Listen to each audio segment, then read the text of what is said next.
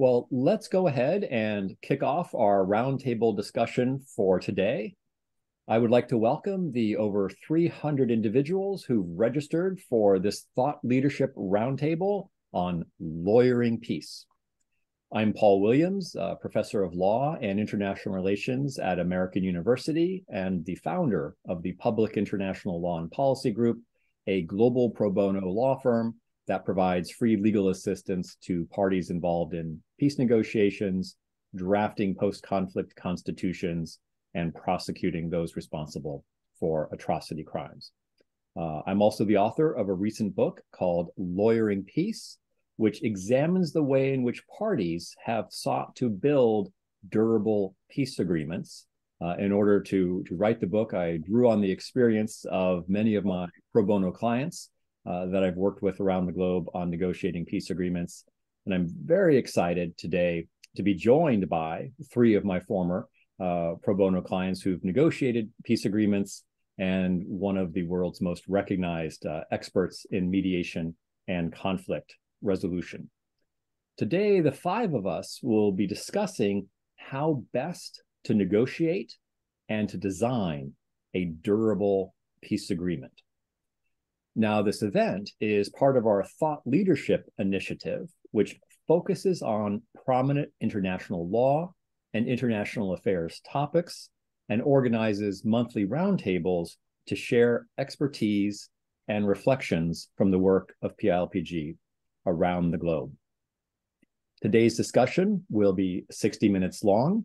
We ask that you drop any questions that you have into the Q&A, and we will do our best to answer those either live or in writing. Now, let me introduce our panelists. Quite frankly, it could take an entire hour just to review their bios. So I'm going to give you an abbreviated version of their expertise and their background. First off, I'm delighted to welcome Dr. Alush Gashi, a signatory of the Declaration of Independence for the Republic of Kosovo, the former majority leader of the Parliament of Kosovo, and for over a decade and a half, the senior presidential advisor to President Rugova on foreign affairs. And prior to entering the universe of foreign affairs, he served as the Dean of the Faculty of Medicine at the University of Pristina. Alush, welcome to the roundtable. I also would like to give a hearty welcome to Mohammed El-Hashi.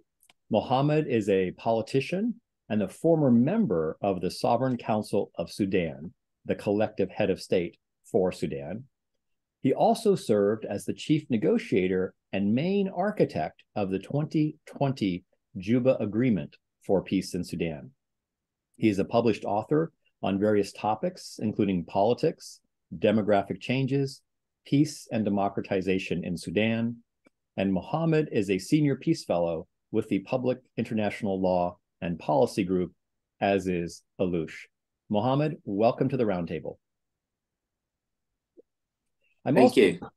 Thank you, Mohammed. I'm also thrilled to introduce Vartan Oskanyan, the former Armenian Minister of Foreign Affairs from 1998 to 2008, and subsequently a member of the Armenian Parliament. Vartan served as Armenia's chief negotiator for the Nagorno-Karabakh Key West negotiations in 2001. Vartan, welcome to the roundtable. Good to be on, Paul. Great. And finally, I am honored to welcome Ambassador Carrie Kavanaugh, the professor of diplomacy at the University of Kentucky, the former chairman of the well-known London-based NGO International Alert. And during Carrie's time at the Department of State, he served as the ambassador and special negotiator for Eurasian conflicts. In this role, he was responsible for efforts to address ongoing and frozen conflicts in Armenia, Azerbaijan, Georgia, Moldova, and Tajikistan. He served as the co-chairman of the OSCE Minsk Group for Nagorno-Karabakh and was the architect of the peace talks between the presidents of Armenia and Azerbaijan in Key West, Florida in April of 2001. Carrie, welcome to the conversation. Pleasure to be here with you today. Great.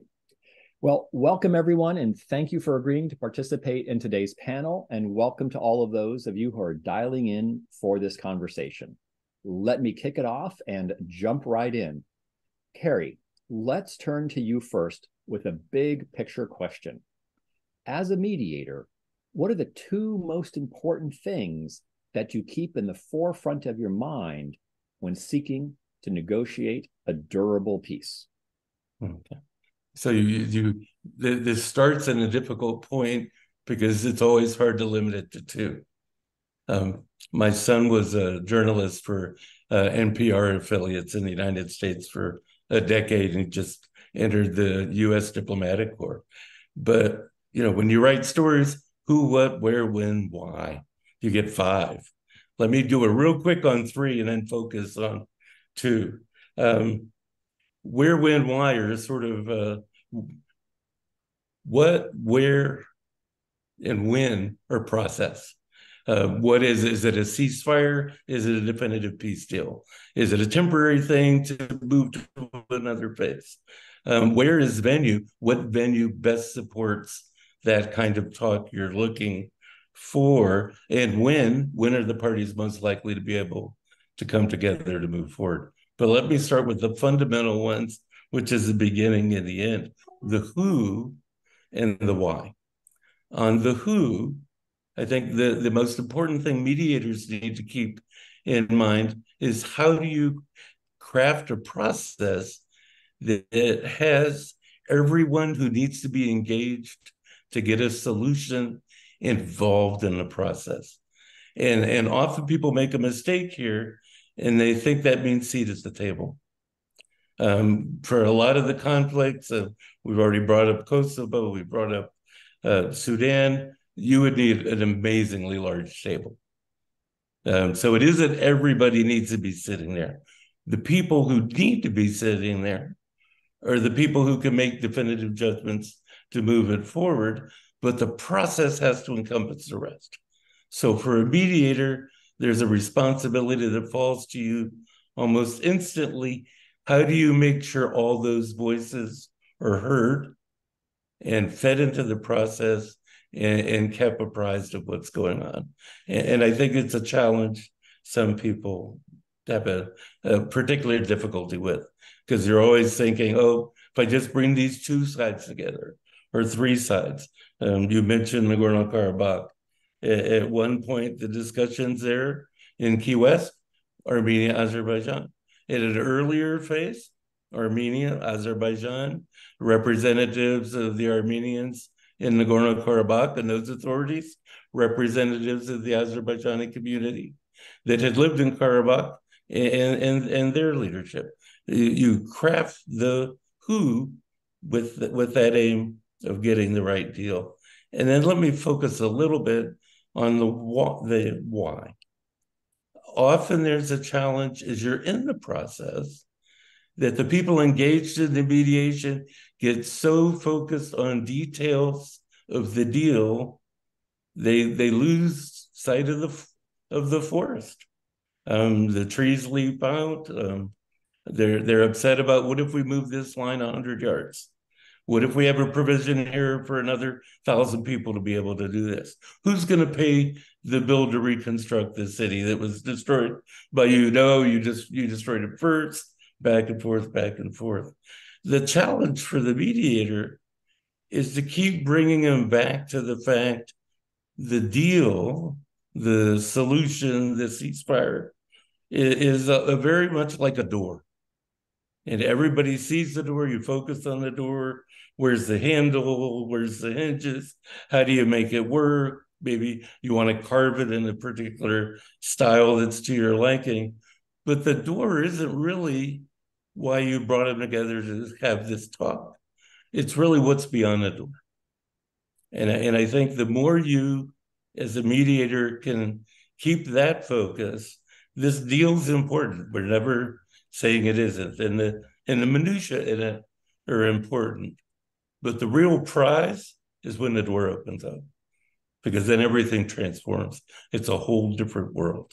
And I think those would be then the two I'd single out have to do just two is the most important. It's how do you get the people that you need engaged, and how do you keep them focused on the ultimate prize? Well, Carrie, you've given me flashbacks to, I think, to our other panelists of all the times we've been in the room, and they're really focused on a particular tree, and we keep pushing our chair back and saying, "Whoa, there's a whole forest of peaceful democratic transition to be thinking about." Well, speaking of almost peaceful democratic transition, Mohammed, let's turn to you. We've had Carrie's perspective from the mediation about lessons learned and important points. Mohammed, you were the chief negotiator for the Juba 2020 peace agreement in Sudan, or for Sudan. Now, in hindsight, what was your number one takeaway lesson that you would like to share about crafting a durable peace? And then a flip side corollary question: what do you now know that you wish you would have known when you were negotiating the Juba peace agreement? Over to you, Mohammed. Oh, thank you, Paul. Thank you so much. I'm very interested in listening to Gary, given his experience in a very specific point that's really affected me and getting me back to that Juba peace agreement in 2020. And if I had a chance to lay out this very crucial lesson that I learned from the Juba peace agreement negotiation, is two things. Many things, in fact, but let me point these two things. Number one is the structure, that's the way the peace agreement being structured. We accepting the model of multiple track in one peace agreement. It makes it so difficult to implement it, and it's making it so difficult for the public to understand it. And that's the main challenges we face it. Peace agreement without implementation and without public awareness means nothing. You cannot implement it if the people, they don't know what this peace agreement is about. So if I had the time again to go for a designing peace agreement, I would not accept that in easy way. I understand, Paul, you and I and the PLBG team working very hard to design the multiple track peace agreement. Is agreements for one agreement. But, and I understand the situation of Sudan. We coming from multiple parties, negotiating in multiple areas, hoping to achieve a one single agreement. That is so difficult to deal with it. But I think I would rather spend the time to convince the party to come up with a one position other than designing a multiple track agreement to understand and to relocate the parties and the areas and come up with this a very complicated peace agreement.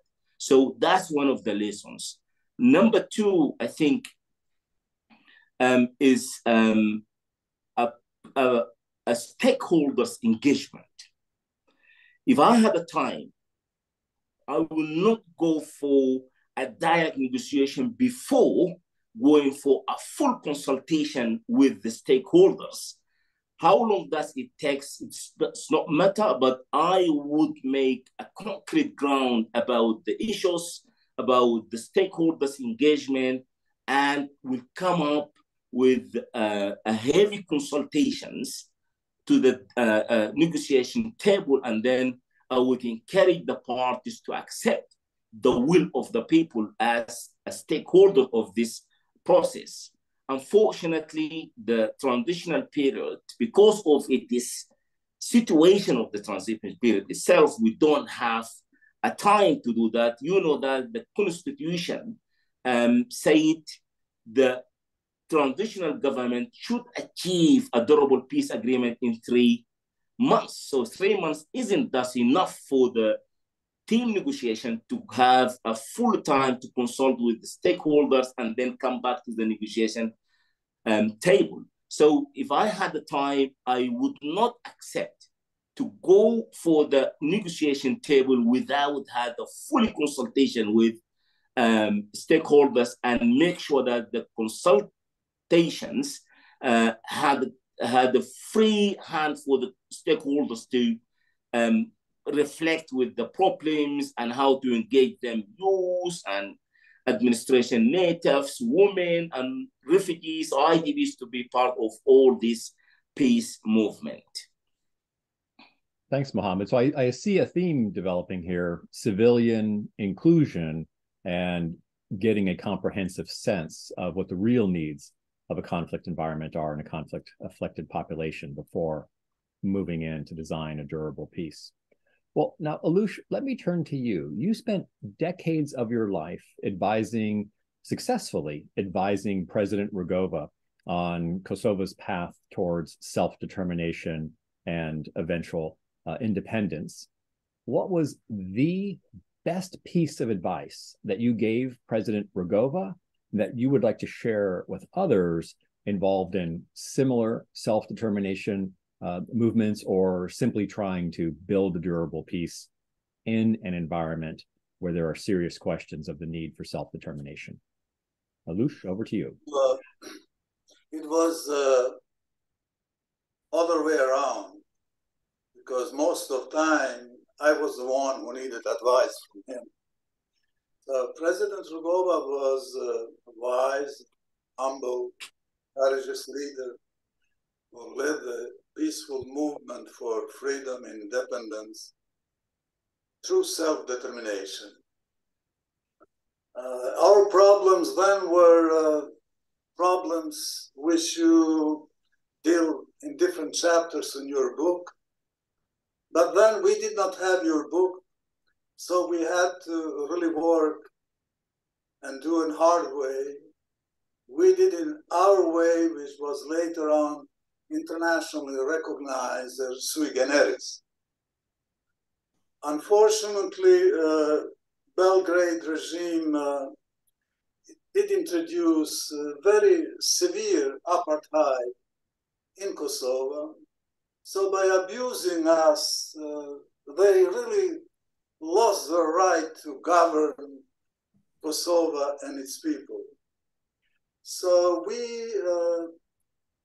as an absolute majority, we decided to peacefully reject subjugation, commit to peaceful resolution through self-determination. Rugova's extraordinary man in bringing people together introduced inclusiveness in entire process.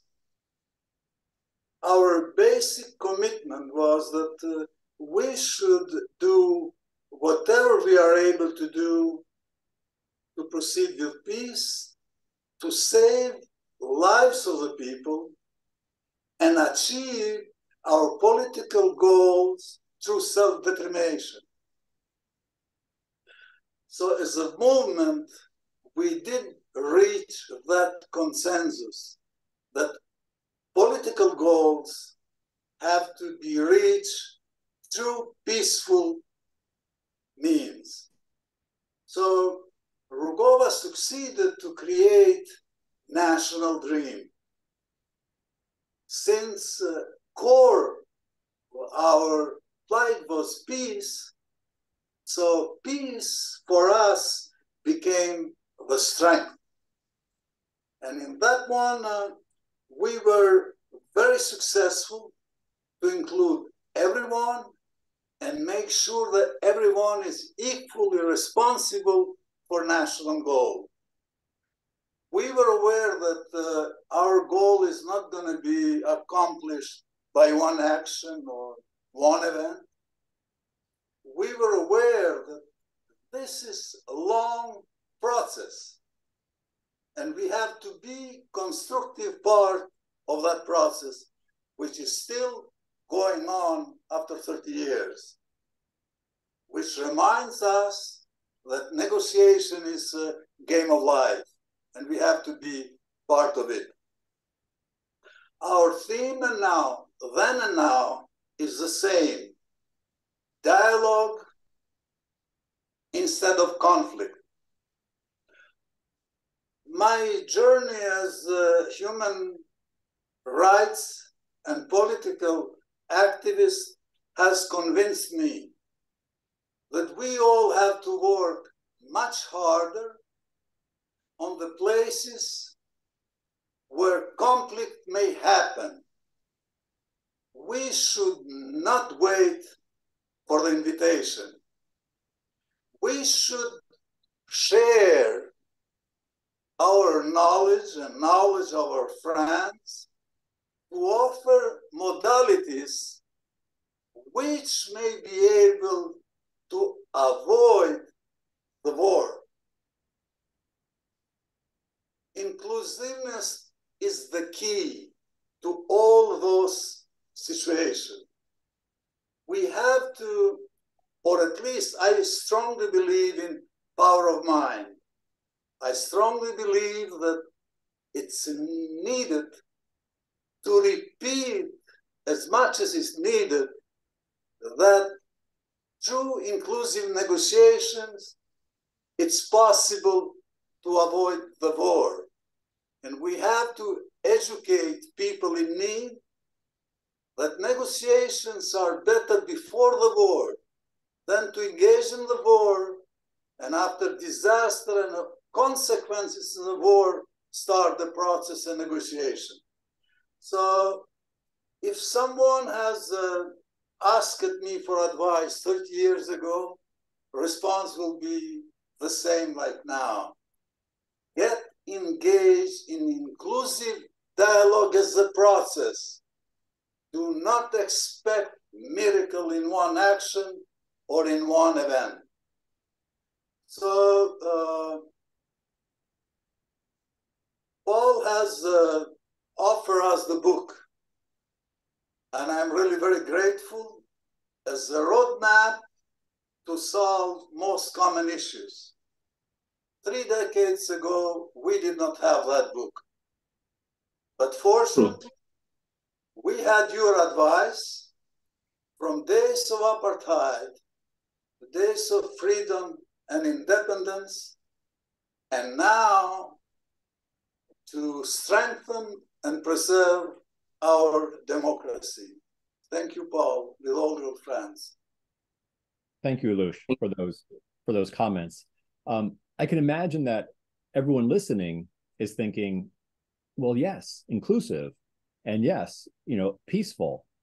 But I can remember back when you, Alush, and President Rugova were pursuing the peaceful path towards self-determination.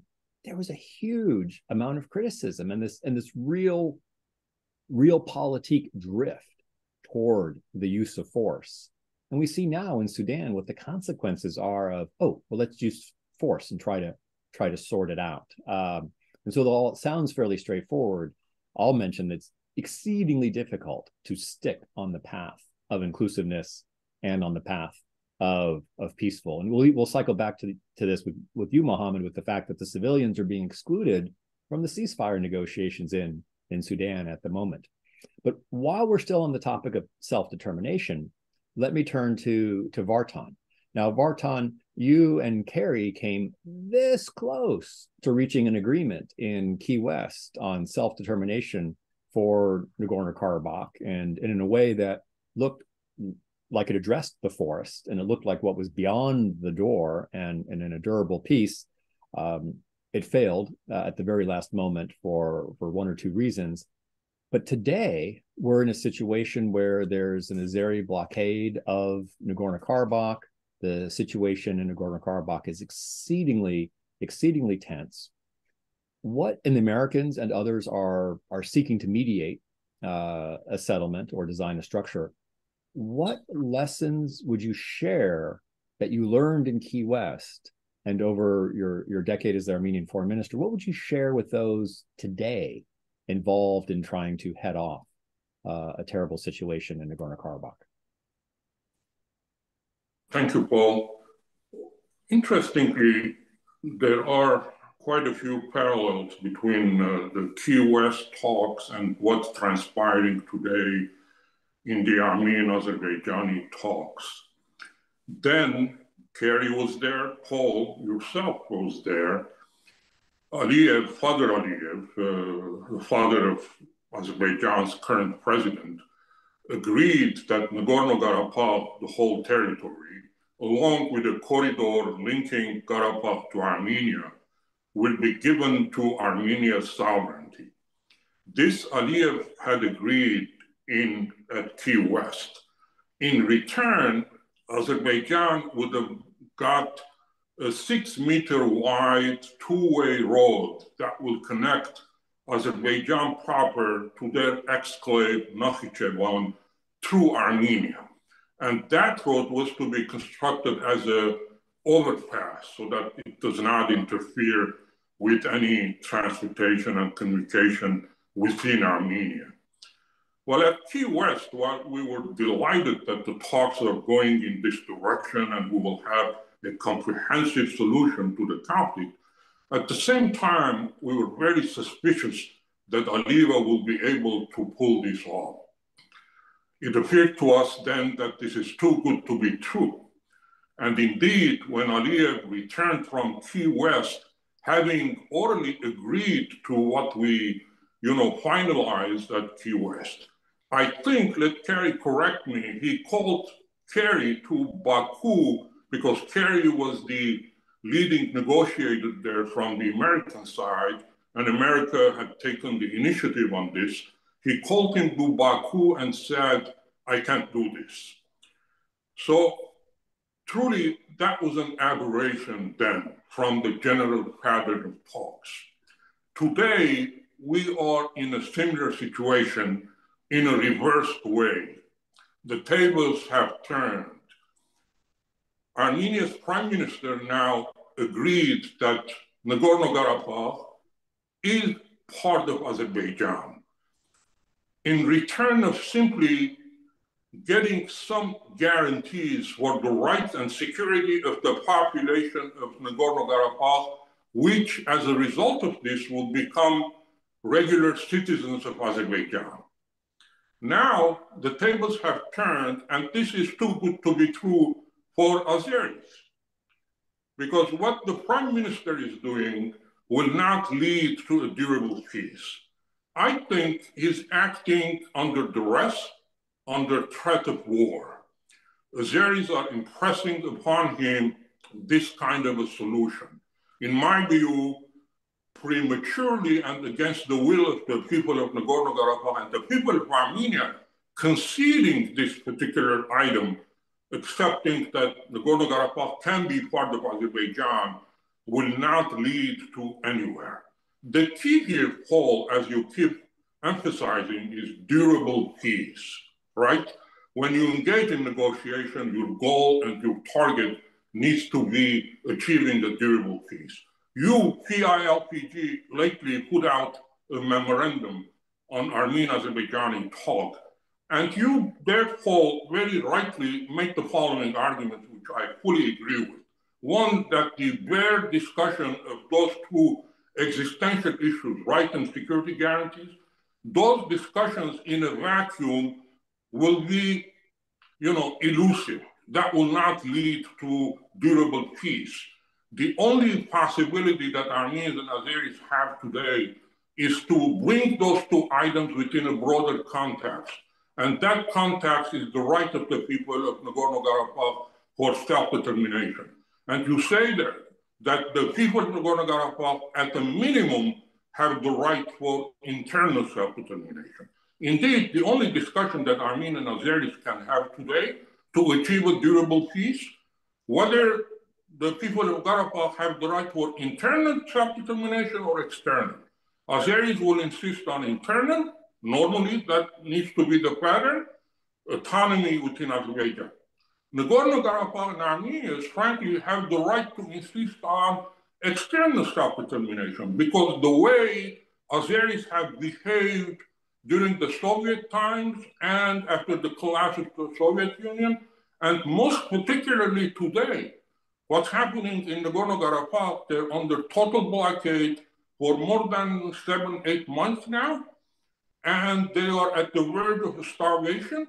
And recently, the former prosecutor of International Criminal Court, Ocampo, Luis Moreno Ocampo, put out a statement saying that this particular act, creating the conditions around Nagorno-Karabakh people which could lead to their starvation and mass elimination, is an act of genocide.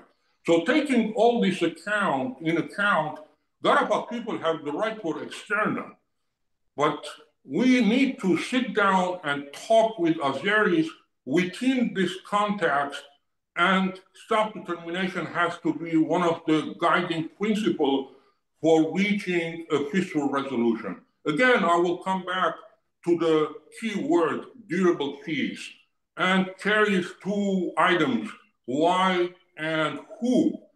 Karabakh people need to engage along with Armenia and Azeris in these talks, and the why has to be what could truly lead to a durable solution. Kerry, in that why, we are all students of negotiations. We know the basic principle of it. Don't focus on position, focus on interest. We need to transcend the current position. Yes, Azeris have won the war, but that doesn't mean that they can violate all sorts of human rights and what have you. They cannot simply ignore the fact that the Karabakh as a territory and people never been part of independent Azerbaijan. During the Soviet times, they had autonomous status. And during the past 30 years after the collapse of the Soviet Union, they actually had a de facto independent, entity. So all these taking into consideration, I believe, going back to Kerry's why, we need to transcend position and focus on interest, and that interest must be how to reach a durable peace, not a quick fix that will eventually lead again sometime in the future to another war between Armenians and Azeris. Thank you. Thank you, Vartan. Let's now move to Kerry. And as both Vartan and I noted, the piece that you had designed at Key West was by all accounts one that would have led to a durable agreement. It didn't play out for various reasons. What advice would you be giving now to the parties to resolve the current crisis and to head off future conflict between Azerbaijan and Armenia? Well, let me excuse me. Let me jump to something that Luce raised, and I think it's sort of key of what's happened here, and it's the how. You can only get durable peace through peaceful political negotiations, and I think there's been a short-sightedness in Baku, and I've said this for the past 3 years. You can't solve this problem militarily. President Aliyev, and I understand why he says it, but would repeatedly comment, well, I've solved that problem. We've solved it with guns. We've solved it with bombs. That doesn't. It has all kinds of ramifications directly to the people involved in the region and for the future of Azerbaijan and the future of the region and Azerbaijan's future relations with everyone else. We see some of this at play already. Luis, who I know well, is looking at this question of genocide. This is a national reputation Azerbaijan wants to have. We're talking about the situation regarding about 120,000 people currently in Karabakh.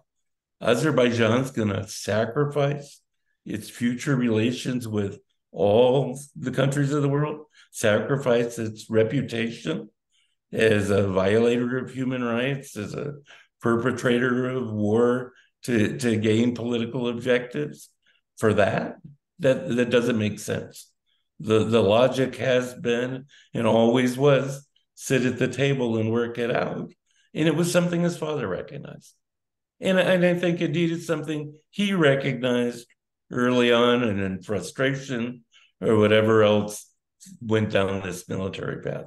But that's a key part of the challenge here. There won't be a set. If everyone in Karabakh has to leave, this problem has not been resolved. It isn't resolved militarily. It's like 1,000 other little lines on maps around the world waiting to reemerge, come in a different way. And I think that highlights an issue that mediators are always sensitive to, and it's the one of timing. And you need to be very careful on that. And when moments come for peace, and we've seen them happen, and we've seen success on that, you have to grab them. We came close in Key West. Indeed, earlier, there was a even closer in a way situation before the assassinations in the Armenian parliament. I think in that week, already we saw great promise in a long-lasting, durable solution. But that window got partially closed with those killings and put a nervousness into the process that continued all the way through Key West. So there is a timing thing in here. There's a method thing in here. And I think the message to Azerbaijan remains, you can't solve this militarily. You've got to have a different approach.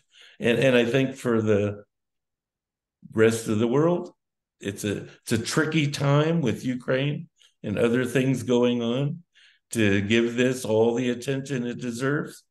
That situation won't always hold. There will be a time, there will be a price to pay if you're too heavy-handed in how you implement policies. We brought up repeatedly the role both Mohammed brought this up to, before and after, get public involved, have the public engaged. Can't solve it just militarily.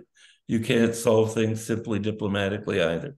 It's a sort of whole of world effort, but you need NGOs involved. You need them involved early if you can prevent the conflict from coming about. You need them involved after. And we see even here, even the sort of most accepted NGOs around the world, International Committee for the Red Cross, are being blocked from addressing this problem in Nagorno-Karabakh. This doesn't work. They've gone into what Russians call a tupik, a cul-de-sac, a dead end, and they really need to stop and pause and look at what they're doing. Thank you, Kerry and Barton, for giving us some insights on a conflict that we wake up every day and read about on the front page of the newspaper. And also the shout out to Moreno Ocampo. International law does play a role at some time in peace versus justice, or peace with justice. But sticking with the theme of militarization of these processes, Mohammed, let me turn it to you and pick up a question that Berhana Meskel Nega, who's also a senior peace fellow with PILPG, has put into the Q&A. And it's similar to the question that I had in mind, which is, when you and I were sitting in your garden in Khartoum, you were on the Sovereign Council, and I very impolitely asked you if you were worried about counter-revolutionary forces. What a great way to ruin a lovely evening in the garden, but to ask about the possibility of a counter-revolution. And you were completely clear-eyed, and you said, I worry about it every hour of every day. And it turns out you were prescient. There was the counter-revolution, there was the coup, turned back the Juba peace agreement, and then the coup led to this fight between the Sudan armed forces and the Rapid Support Forces, which is now essentially terrorizing all of Sudan. How and why did that happen?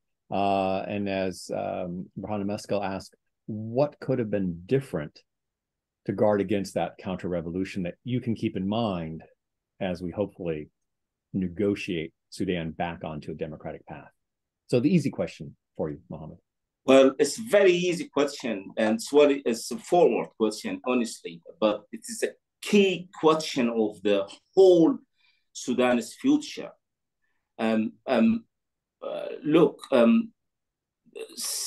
57 years out of 67 years of the Sudan independence period being occupied by the military. So the main question remained the same.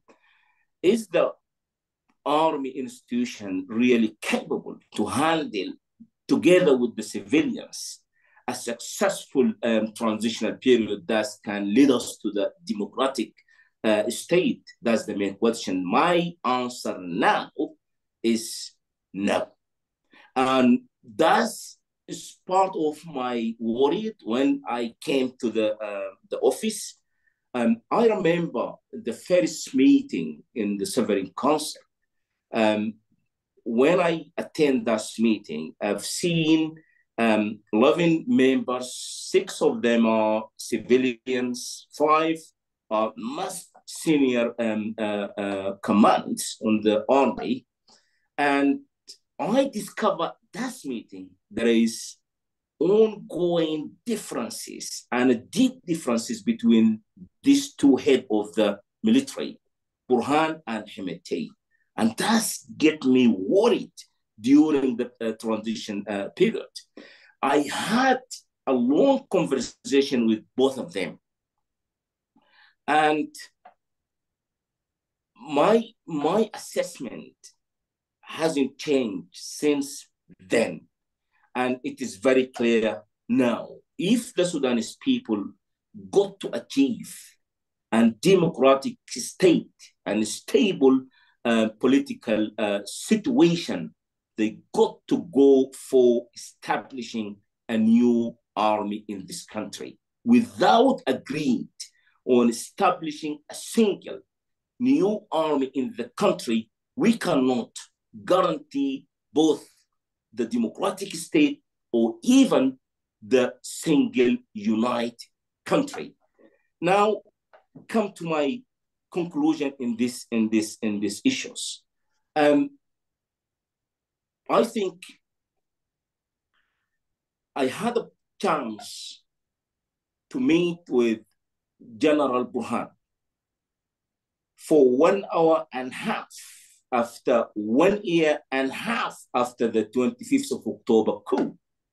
When we get started the political process that's hoping to sign a political agreement can restore the democracy back on the track. That's 1 hour and a half, fully of advice, fully of frank conversation between him and I.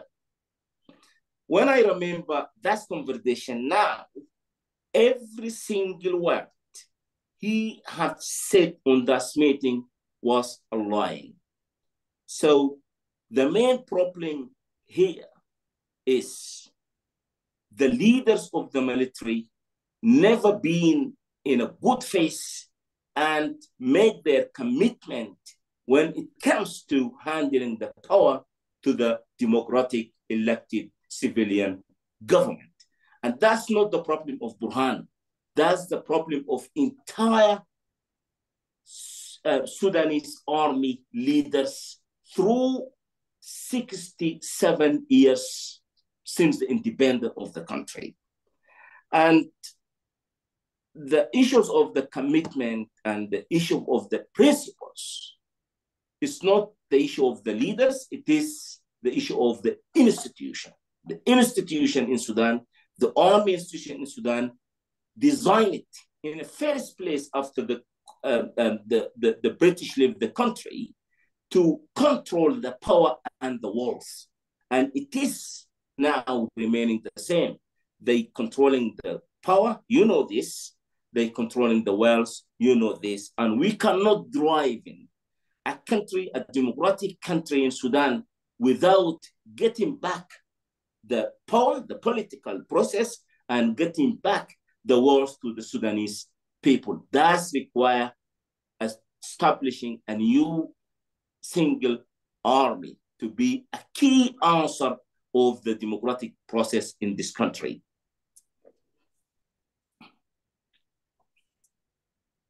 Thanks, Mohammed. That's something that I think we're all focusing on, is how do we create a single army subject to civilian control through whatever the next round of negotiations might look like. And as a number of folks have put in the Q&A, that civilian participation in ceasefire negotiations and inclusive participation, including gender inclusivity, is crucial to actually make the security sector reform, the DDR, demilitarization, demobilization, and reintegration, successful.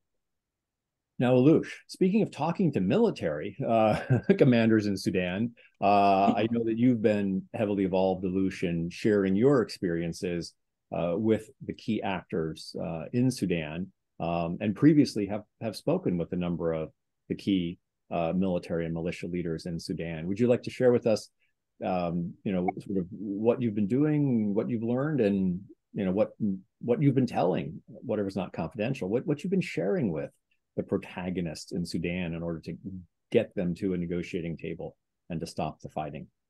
I was really very much honored to meet such a good group of quality people on the military and civilian part, especially civil society. Personally, I do not see Sudan as hopeless because they have quality people. In the last 4 or 5 years, they have really publicly demonstrated that they are committed for change. Only thing which I can share with them is that I'm not going to judge what they should do. I try to share what we did as a tiny nation. We were aware that we need support. I believe Sudan is aware of that. They need support. But the way we did it, that we were open to listen to our friends. We were open to engage in dialogue. We were open to accept the idea of compromise. We were open to accept the idea of unpopular and hard decisions. And I cannot really advise those smart people who run their offices. But my reading from distance is that this really doesn't make sense. The two generals, the president and vice president, and two leaders and patriots fight each other. In theory or in praxis, what will bring? More killings, more disasters, and in the end, they will sit and talk and find some solution. So my loud thinking is begging that they should demonstrate leadership and recognize that they have to stop the war. To stop the war, they can do it. And there is no negotiation without very inclusive negotiation team. The country who has suffered so much, the country who has people who for years protested on the street asking for freedom. Over there, torch of freedom is alive. So it's time to bring those people to the table. And it's not the guilt just of military. The political parties have to really invest a lot to get developed as political parties. And they have to, if I may say, care more for the country. Those days, everybody was speaking about the elections, but no one was ready for election. Neither military, neither leaders of political parties, because they have no infrastructure. If you ask, well, let's have an election in 6 months, they say, oh, no, we are not ready for 2 years. So, and then I think Western democracies, if they did work a little bit closely with the needs, when transition started, maybe military would not turn to different proxies left and right, to different autocratic regimes, and then introduce different interests over there. So maybe they will follow the interests of people of Sudan. And I strongly believe that people who have expertise on the needs of the people, which are very basic, there are human rights needs. There is no general who has a right to take that from anyone. And so I communicate still with them in written form, almost in daily basis. And I just hope that they're aware that no one can win this war. And they have not been attacked for any of the countries. So the military should be in military barracks. The peace should be run by its civilian structures. So I can pray and beg that they introduce white table with overwhelming majority of civilians taking responsibility for way forward.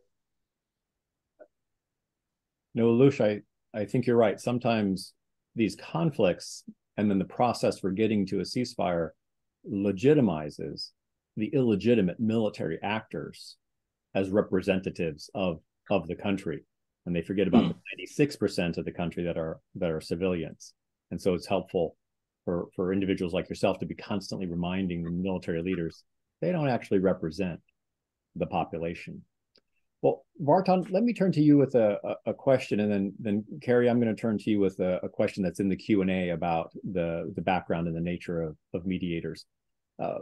Vartan, when you've been faced with challenges and trying to get to pragmatic and enduring solutions, what strategies have you used, or do you recommend that peace builders use to overcome these challenges and to really focus on a durable peace? When everyone's like, oh, let's just get to yes, it doesn't really matter if it's durable. How do you push through that challenge to negotiate something that will actually work? What does your experience tell us? Well, Paul, one of the things I've always done, I put myself in the shoes of the other side. So whenever I would say something or suggest something, I always be considerate of how that will be perceived by the other side. Because I understood that you cannot force your position on the other side. You're in negotiations, and there has to be all sorts of trade-offs. So that was one of the key principles that I worked with. The other one, as I already mentioned, always focused on the broader interest. Look what's happening today. Azeris are very focused on position. What is the position? They're the victors. Armenia is the vanquished. We want to impose our will. Every conflict eventually ends with negotiations.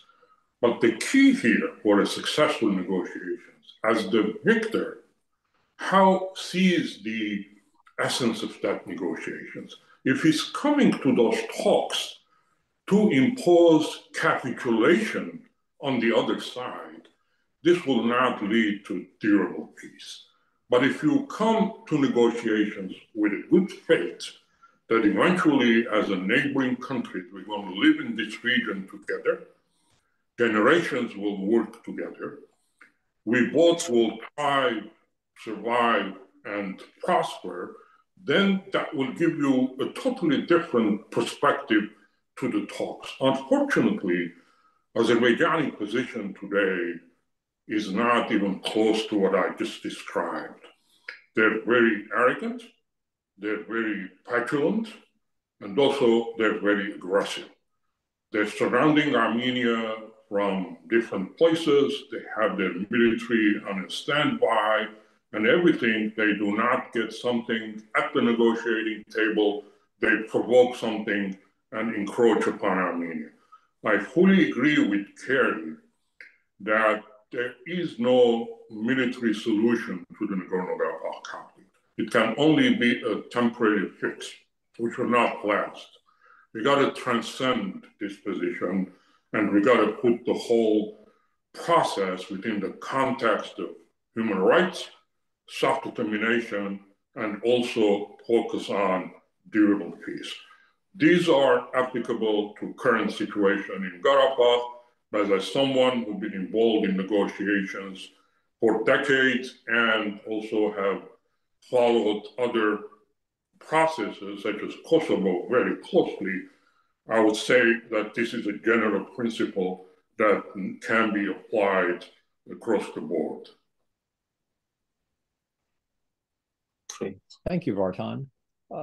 Let me now turn back to you, Carrie, with pulling a question from the question and answer stream, which is how important or not is it for a mediator to be a part of the community in conflict with the knowledge of relevant language, cultures, histories, or does being an outsider bring particular benefits to the mediation process? What are your thoughts on that? And you're on mute, Carrie. Sorry about that. Silencing myself, that's a good thing for a diplomat. Listening is really important, as George Mitchell used to always say. I think there's a debate on this all the time, and it has no real solution. There's no doubt greater knowledge of the region, the people, the history, the culture, the languages makes a lot of things easier. Even when we've been talking about Nagorno-Karabakh, we had a lingua franca in Russian.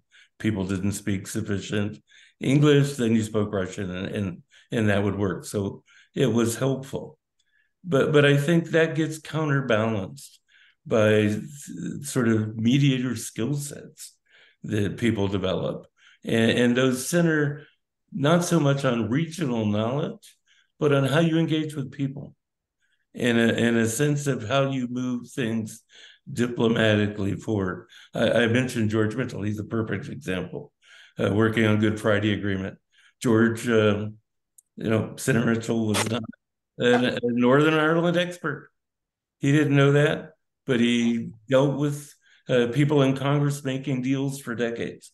And he knew how to listen to what are your concerns, sort through it, and work that out.